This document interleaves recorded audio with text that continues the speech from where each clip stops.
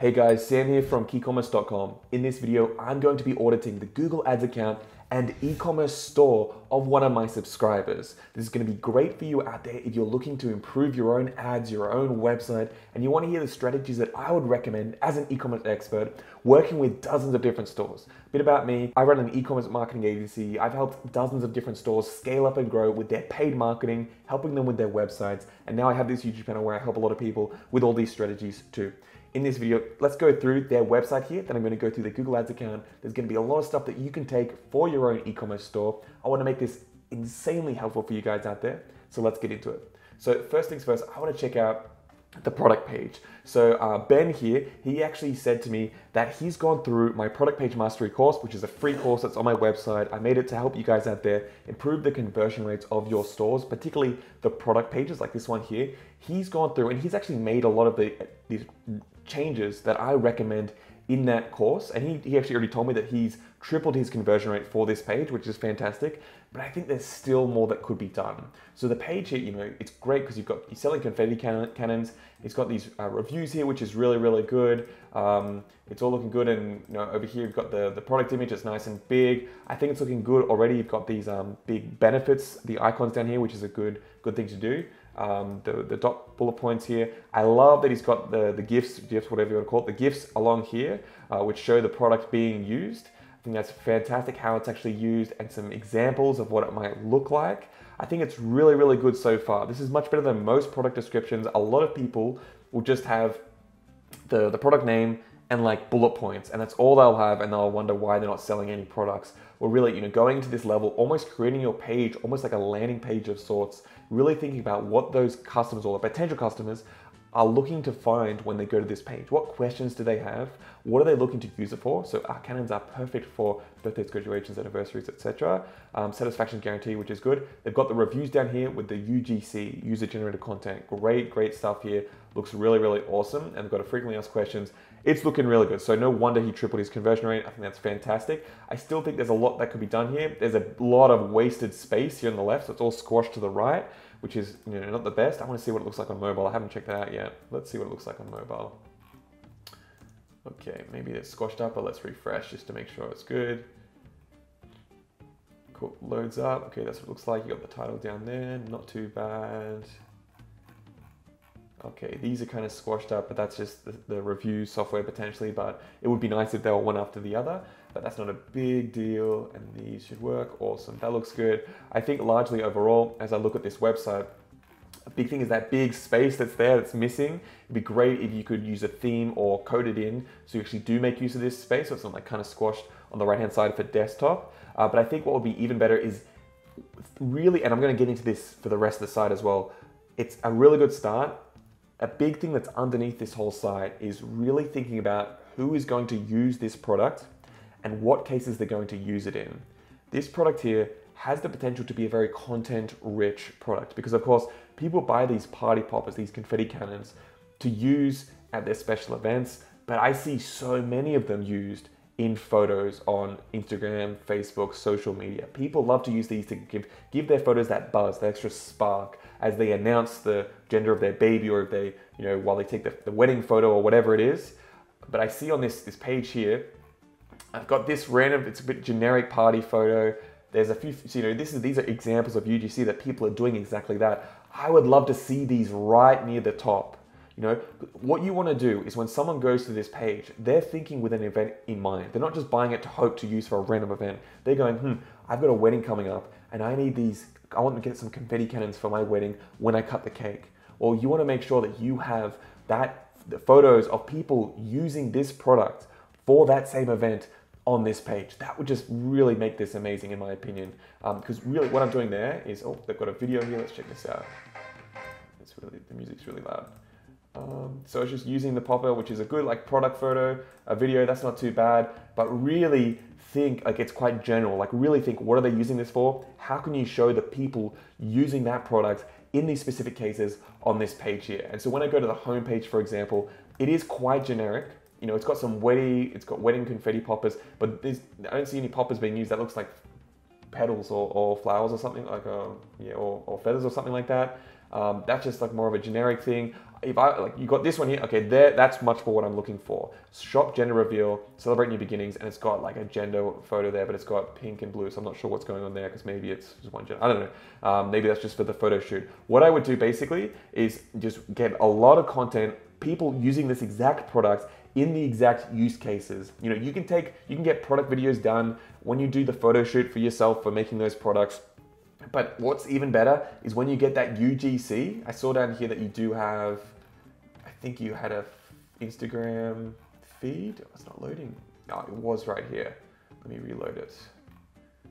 So yeah, so this is what I want to see. Like that, Ben, that is like perfect stuff. And what you want to do is basically people come to the homepage. If they come into the homepage, it says shop your event. I think that that's okay. What would be good is if there were tiles here that said, like, you know, get the best confetti calendar for your celebration or your special moment. You know, it's not just very generic, like shop your event. Something that's really hitting the emotional aspect of these occasions for these people. Shop your special occasion. And then what you would have is tiles for each of those categories, the occasions: gender reveal, wedding, graduation, birthday. You know, you're going to know what events your customers use much more than I will. That's just off the top of my head. But then you would have an image and even like a slider of people using that product for that type of occasion. They click there, it's going to go to the product page or even just the product page, and then it's going to be all about confetti cannons for birthdays. And even if you have the same product but you list it multiple different times on your site but for different categories,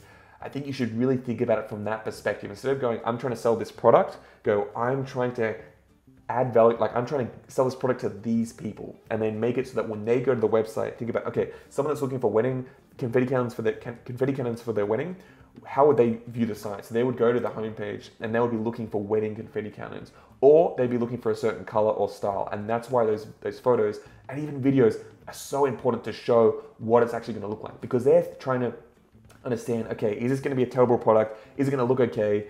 Is there enough confetti coming out? Is it going to look good in my photo or video? That's like what I think is the underlying need, is like, is this going to look awesome? And so that's why you wanted to show all those photos. The next thing I would suggest, you know, for your logo, it's very, very hard to read. It's very, very small. I'm going to blur it out in this video for the subscribers, but for you, Ben, it's really, really small. It's blurry. I can't read it. So I think it just looks unprofessional. That's just my advice on the logo. So getting back to your website layout, I would have, you know, shop your special occasion or find the perfect confetti cannon for your special moment. That's just some examples of copy that is thought of on the spot, but really it's got to be targeted towards those people, the emotional aspect of it. Then you could have the categories, so they click through the tiles to go to those category pages or the product pages. And then below that, you can then have the actual products, our most popular products, and then have them there so people can see the actual, you know, because here we actually have the box and it looks like that, so they can click through and actually access, and they know what they're looking for. So it's kind of like going for, if they're looking for this shaped popper, the pole thing, then they can go for that too. The next thing that I would have under that is basically a reviews widget. So you've got that on the product page, so down the bottom here, which is, you know, all the UGC from customers, which is amazing. You really want to just get as much of that as possible. Like I said, people often, I'm guessing, are looking for this product because they've seen one of their friends or family use it in their photos and they're like, oh, that looks so cool, I want to get that too. You really want to play on that social proof and that almost like social envy. It's a weird way to say it, but it's almost like a status sort of thing they're looking for. So you really want to show, yes, buying this product is going to give you that status, that it's going to give you that experience that you're going to take amazing photos. So having UGC with reviews here is going to be awesome. You've got these photos here, it's cool, but this isn't that nice. You know, it's up in the corner. I think this looks okay, but it kind of looks like, it's like, what are they celebrating? I guess that's a gender reveal, but like a lot of, like, I would just go for like the extremely extravagant best photos that are taken. I think this looks pretty cool, but that would be the standard. That would be the lowest standard that I would have, but I would want to get it with reviews, which would be even better. And like here you've got reviews, but you know, when you've just got text reviews like that, it's not as believable as having it with the UGC in a widget with the stars, making it look really professional. You can then underneath have a section that says, how do our customers use our products? Or use even better, how do our products create special moments with our cannons or color cannons or whatever you want to say it? Like, you know, that's what I would do. And then I would embed these sort of photos there, but I would just embed this one and then find ones that are like this or better. These are okay, but I think they're a bit below average. And I would have that section there, and then below that section, I would then embed the Instagram, which is really, really cool. This is awesome. This should be further up the top. I think that's absolutely awesome. Looks like you have a product video here, which is cool. That would be on the product, the gender reveal collections page. I think it is a bit stock photo-y. You know, I'm sure you put a lot of time into this. I think it looks good. What would be awesome is if, you know, because it's clear that this is like an example that they made a shoot. Of course, they made a shoot for this. You know, you did a shoot.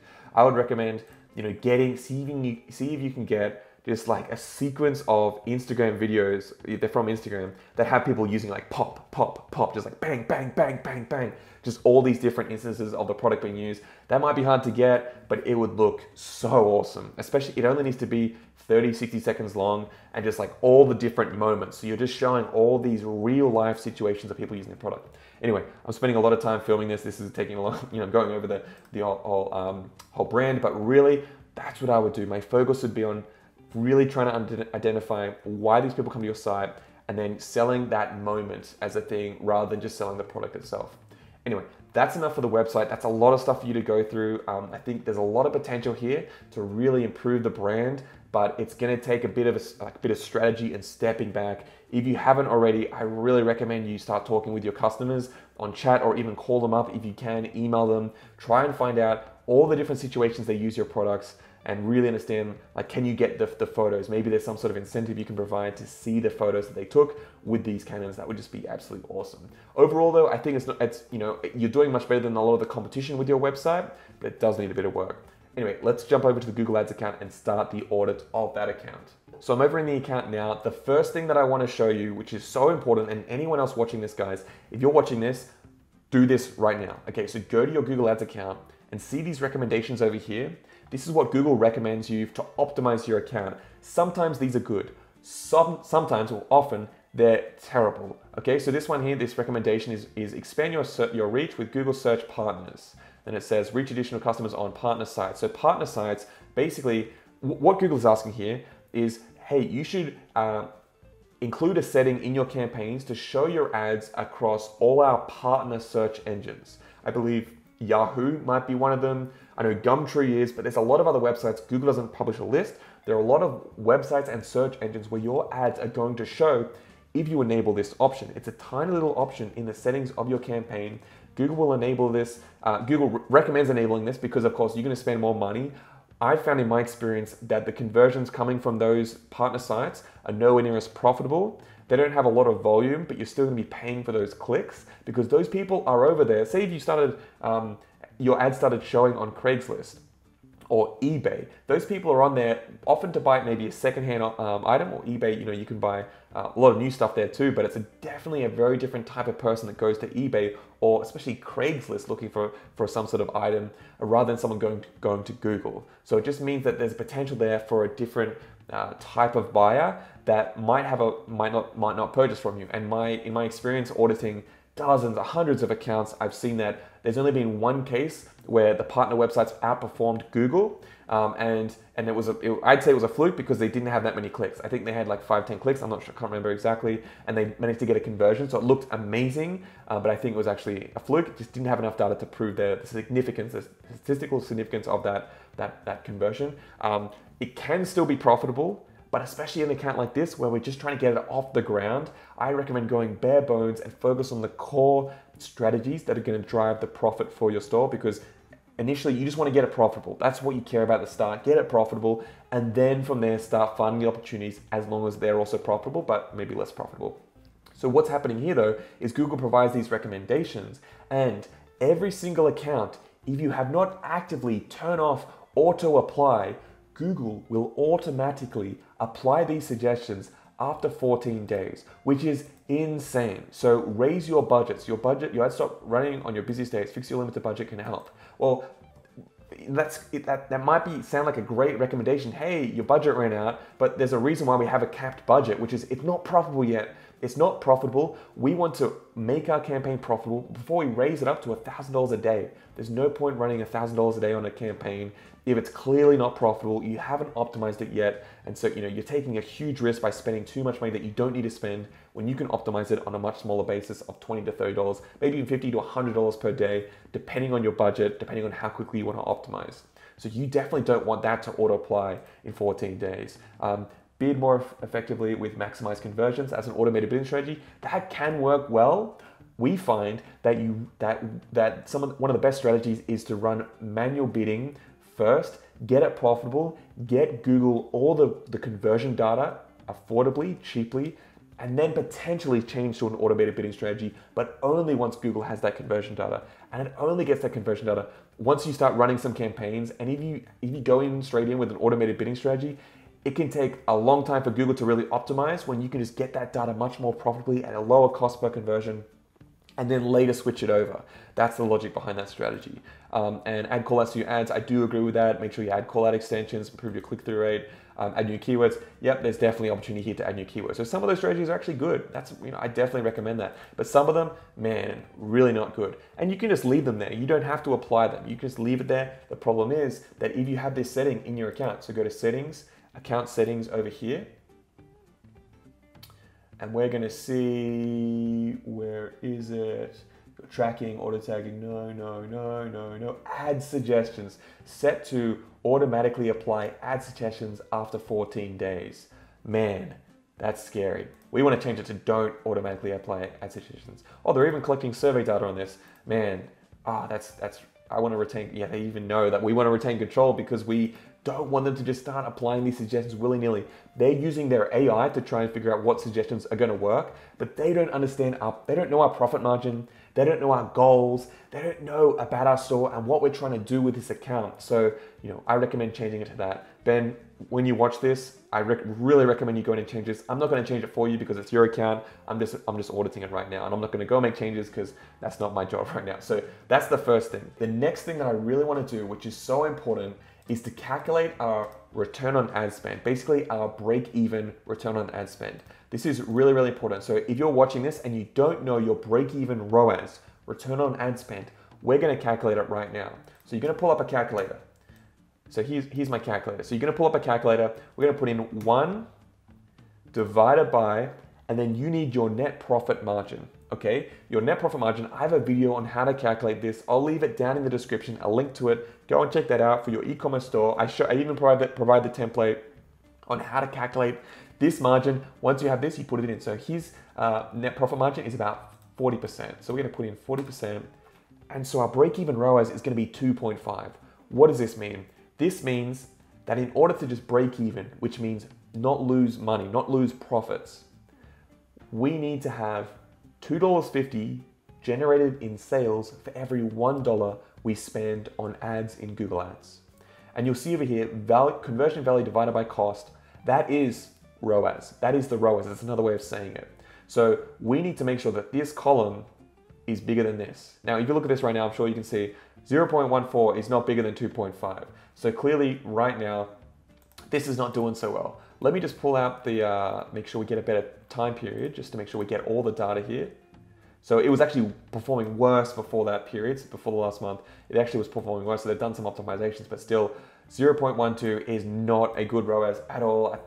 That's something is really, really, really wrong with the account or the website. If that's your ROAS, you're targeting the wrong people, or your website just isn't converting enough people. I'm guessing on this case, it's a bit of both. I think the website isn't too bad. Those product pages, they look pretty good. So the shopping campaign, here it is. It's got 7 conversions so far, but the cost per conversion is quite high, $112. It is getting some conversions, but I think it does need some optimization, and particularly maybe it might need some more negative keywords. But for you out there watching my channel, that's how you calculate the break-even ROAS. So when you go into your account, you want to make sure that at least your account is performing above that in the conversion value divided by cost column, 2.5. For you, it's going to be different. It's based on your profit margin, but that's really, really important. Now, anything above that, that's going to be a profitable campaign. This is, of course, a weighted average across the whole store. Some products might have higher profit margins than others. I'll say that now, but this is just a general metric that we can use to benchmark the account.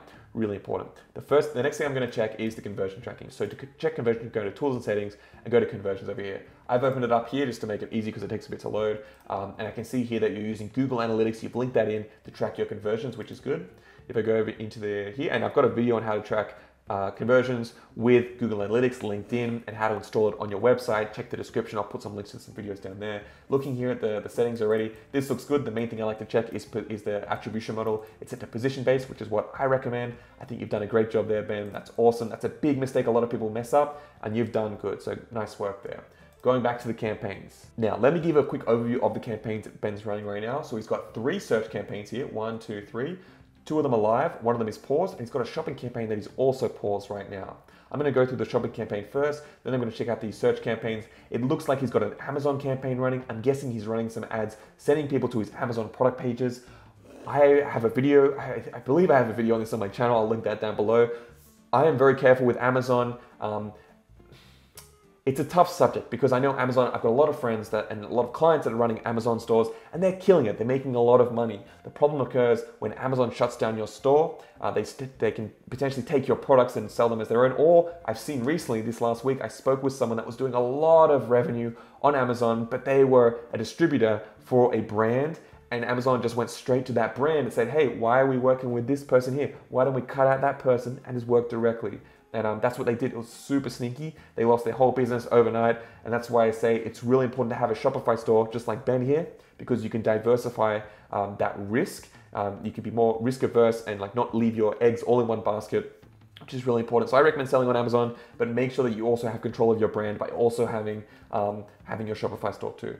The other problem with sending traffic to Amazon is that if you don't send quality traffic to that product page, it can actually tank the ranking on Amazon because Amazon, similar to how organic works in Google, Amazon is looking at that product page and looking at firstly, like the click-through rate in the search results, but the bounce rates, the amount of reviews, and how people actually engage with that page.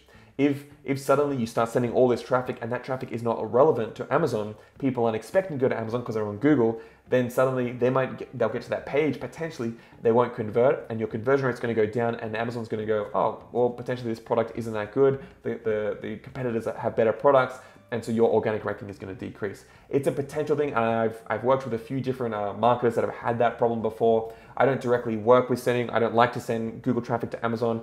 It can work. You've got to be careful about it, but that's just one risk that can happen. I'll say that on the outset. Let's go into the shopping campaign and take a look. Okay, guys, the first thing I like to check, of course, is the settings. So going through, it all looks pretty good to me. Looks fine. Bidding is CPC, enhanced CPC, sorry, that's good. Budget, that's a good budget to have. That doesn't matter because you've only got one campaign. Network, so this is what I was saying before about the recommendations. You got it turned off for Google Search Partners, which is good. It's what I recommend, so keep that off, that's good. And US is good, and location options, you've got that set to regularly in target locations instead of the first one, which is interesting, like target locations as well as people in. So that's what I recommend, so nice work there, Ben, on that. And that's all fine, everything else is fine, I don't mind that too much. Cool, so let's go into the product groups here. So I've got one ad group here for the confetti cannons going in. It's had quite a lot of traffic coming through. I've got all these products and they've all got the same bid of $1.10. If you watch any of my audits or any of my videos, you'll know that I do not recommend having the same bid for all products. What you should be doing is managing the bids on a product level based on their profitability. Right now, if I sort by conversion value divided by cost, there's only 4 products that have actually got any conversions, only 7 conversions out of a total of $786 in spend, which is a lot of spend. I personally probably would have stopped this campaign earlier. More importantly, I would have made optimizations before this case right here. So you've got some products here that are getting conversions, and the conversion rate is 6.3. That's the product page is killing it there. Like that's the product page, man. That's doing really, really well. The problem is it's too expensive.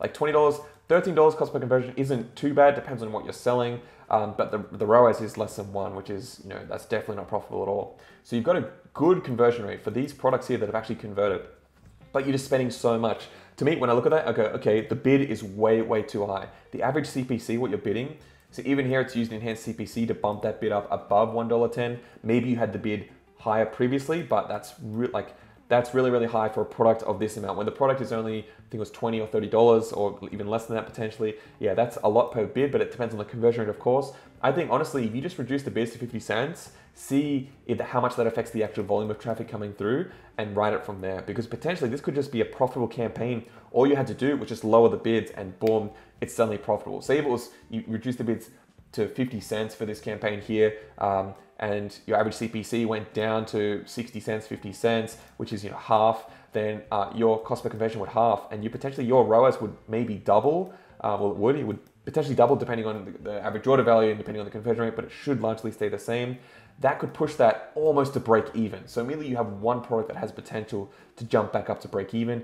If it's going break even, it depends on your marketing strategy, but if you have email marketing campaigns in place, like a post-purchase sequence, win-back flow, or even having like your abandoned cart emails and that sort of thing set up, then these customers, even if they're at break even through the shopping campaigns, you could upsell them or sell them later on their next event. Maybe it's for their birthday and you find that out by asking them that in the checkout, and then the next year you then sell them again and do some email marketing campaigns to sell them some more poppers for their birthday. That could be absolutely awesome. Anyway, so the bidding is the biggest thing. That's the absolute huge thing to adjust in this campaign. If you're watching this, guys, this is what I really recommend. When you're starting a campaign, you don't have a lot of budget, to start off by managing the bids on that product level first. Especially here, we've got this potential here. If the conversion rate is that high, that is really very, very positive, okay? And that's in my course, I talk about getting these sort of conversion rates that are above 3%. That is awesome. Like, that is really, really awesome. Honestly, there hasn't been a massive amount of clicks, so you would need some more clicks to be statistically significant. But yeah, for those products in particular, that's looking really, really good. Change the bids, that's the first thing. Moving on from that, if we see all these other products here, got all these products, some have been excluded, all these products that haven't had a conversion yet, honestly, there might be a reason for that. Maybe the search queries that are being shown, that your ads are showing for, just aren't as relevant. But honestly, if these are killing it and they're already getting conversions already, if your budget is tight, I would actually pause all these other products, and then just divert all the budget to these, reduce the bid to 50 cents, and then run it from there. Because here, look at this. So your total spend has been $686. If you add up the spend for just these 4 products, what's that? $50, $63. It's about $145. And that's got all the conversions out of this whole campaign. So if you just only had these ones here, even if I just add a filter here, so let's just do this. So conversions is greater than 0, and apply that. This is gonna show up for us. So you've actually had, oh, it's not showing us the total, unfortunately. Why would it do that? But yeah, $145 to get all that revenue. How much revenue is it? So it's almost that ROAS of 1, which it still isn't great, but I think adjusting those bids is gonna move it definitely in the right direction, which is really, really positive. So that's what I would do. I would pause all these other ones, focus on these products here, adjust the bids, and then my next thing is to turn to the negative keywords. So go over to negative keywords. You've got some negative keywords here, which is really, really, really good. That's awesome. I would keep looking at the search terms report and filter out any keywords that just don't have the buying intent. So you would just go through, and a lot of this stuff, it's actually really, really good. But if you're not selling gold confetti poppers, make sure to exclude that. Okay, that's really important. So go through wedding exit ideas. Oh, you excluded that. Nice work. So I think you're already doing this already, which is really, really good. Balloon arch, unless you're selling a balloon arch, that sounds like a product idea that maybe you could get. Then yeah, that's what I'd go through and do that. Looks like you're doing that already, which is really, really good. That's only going to enhance the performance of your campaign as you just have more relevant search queries for your products. The next thing I would look at is right here in the device bidding adjustments over here. You've got, this is really crazy. So mobile has got, 90% of all the clicks is coming from mobile, and then computers and tablets are getting much less. A lot of conversions are still coming from mobile, but they're quite expensive. So what you could potentially look at doing, you still don't have a lot of clicks. It's a decent amount, but it's not a huge amount. But the big thing is conversions. Like, maybe that's the thing I'd be very hesitant to apply this adjustment. But what you could do, add a negative adjustment for 10 to 20% for mobile phones, just to really try to even that out, to try and lower that cost per conversion for the mobile phones. All right, the next thing I would look at is audiences. This isn't a common thing that a lot of people do, but I see that you've added these in already, which is absolutely awesome. But you potentially, you've had 2 conversions here. The cost per conversion is much better than the average for the whole campaign. Potentially you could add a bidding adjustment here, just a tiny one, maybe 5%. It's really up to you for party supplies, because that is quite a relevant subcategory, category. Party supplies and planning, that potentially could be. But like I said, there aren't a lot of conversions yet. I would focus on the shopping campaign, getting those bid adjustments, bids in for the actual individual products, get some more conversions, and then turn my attention to audiences and the devices, because I see a lot of potential there for making those adjustments, which could push this campaign into profitability. Okay guys, the next thing I'm going to look at is the search campaign here. So I've got these three search campaigns here. This one has been paused, but it's Shopify search keywords. It spent $330. Let's take a look at what he's got here. So this ad group here has been paused, 182 clicks. Didn't have a conversion. That's interesting. Let me take a look at the settings first, because that is really important.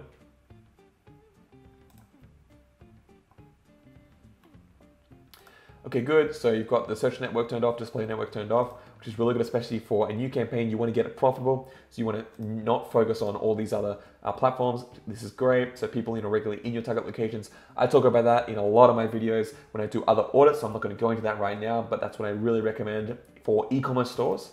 And everything else looks good. Enhanced CPC, that's not too bad. Budget, not sure why 151, maybe that was adjusted by Google with their auto changes. Not sure, but that's okay. Going back into the ad group level, so you've got all these ad groups here. Most of them were all paused at the time of pausing this campaign. This one was still going, so it did have a conversion, so I can understand why you still had that going. But this one here has the most traffic. Let me take a look at this. So you've got these search keywords here using the SCAG method, which is good. Here the bids are potentially maybe really high. I'd love to see what would happen if you change these down to 50 cents, even 30 cents, depending on how it goes, and see if Google will still rank you, because of course your bid affects your actual ad rank multiplied by the quality score. So it's really important that you still place in the auction, and especially for a product like this where you're not getting the conversions you want, it's not profitable yet. Start reducing your bids until potentially you can still stay in the auction, but it's actually profitable, because you're going to pay less per conversion with a lower bid as long as you maintain the same conversion rate. So yes, that's fine. You ended up having exact match on, but still wasn't getting conversions. I wonder if confetti poppers, maybe they're shopping around, maybe they saw a competitor that just looked better to them. It might be a problem with the website. For some of those, in the shopping campaigns, some of those products performed really well. Like the conversion rate was quite good. So maybe it's the keyword, that's why you've paused it potentially. But what I want to do is check out the ads, really important. So you ran these 3 different ads and you paused these 2, potentially because, well, the CTR is actually lower for this one. Didn't have any conversion, so I'm not sure why you paused these other ones. Really interesting. It is quite a relevant title towards the actual keyword, which is good. But yeah, looking at this, you really need to have more than one ad running and testing for your ad groups. If you're watching this, guys, my subscribers, make sure you don't just have one ad. Okay, go into your ad group, and I mean in each ad group. So make sure you go into your ad group and actually double check that you're testing multiple ads, and if one ad is a winner, so maybe you did think this was a winner, it doesn't look like it was the winner, it looks like this one was actually killing it with the actual click-through rate, then pause the other ones, clone the winner, and then run that again, and keep running that, keep testing. That's what we do, as me and my team, we'll test multiple ads and keep iterating, because then you're making these constant improvements to your actual ad groups, to those ads, and that's when you're gonna get better click-through rates, you're gonna place better in the auction, because you can have better ad relevancy, better quality score, better ad rank, which is just gonna make you more competitive against all your competitors. The big thing though that I really want to check for this campaign is the actual negative keywords. So let's go into negative keywords over here. So you don't have any negative keywords here. So this is potentially a big problem.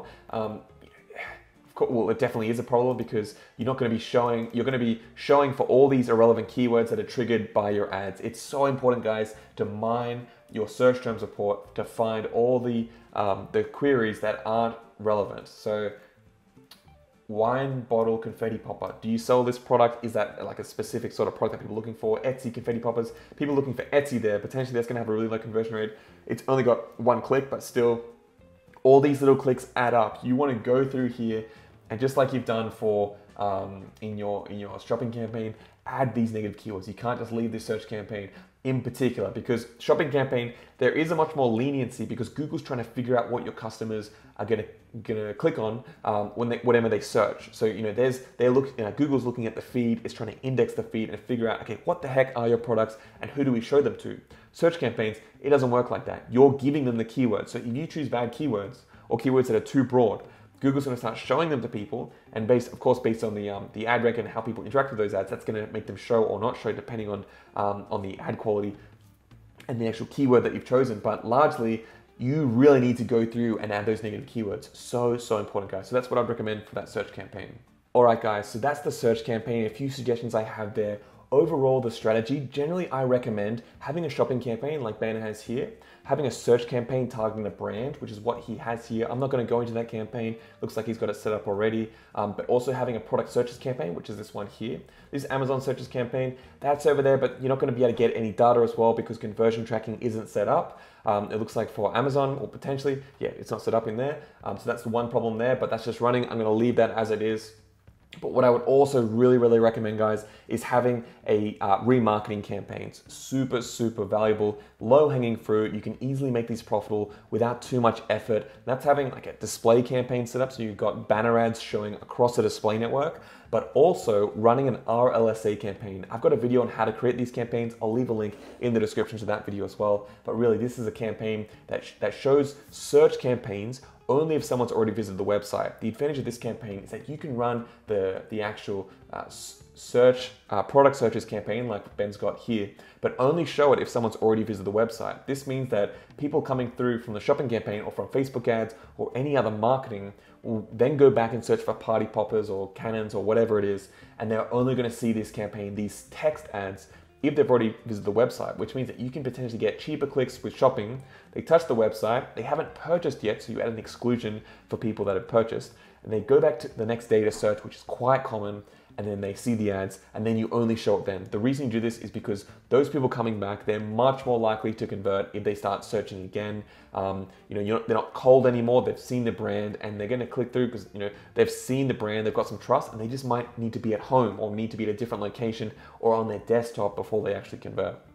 Anyway, guys, that's the overall strategy I would recommend here for Ben. I think it's a big opportunity here. There's a lot of potential here for him to really grow and work on this store. I think right now he's got the fundamentals, the core little bits of data for this Google Ads account.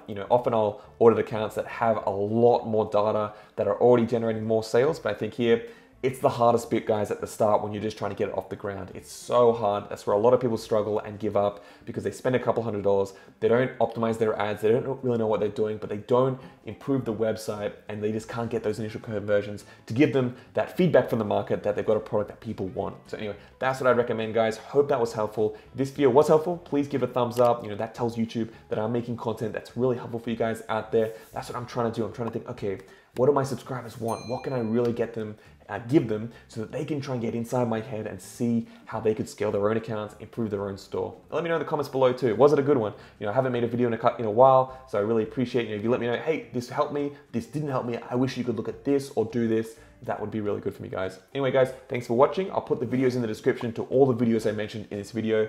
Thanks for watching, guys. I'll see you in the next one. Bye for now.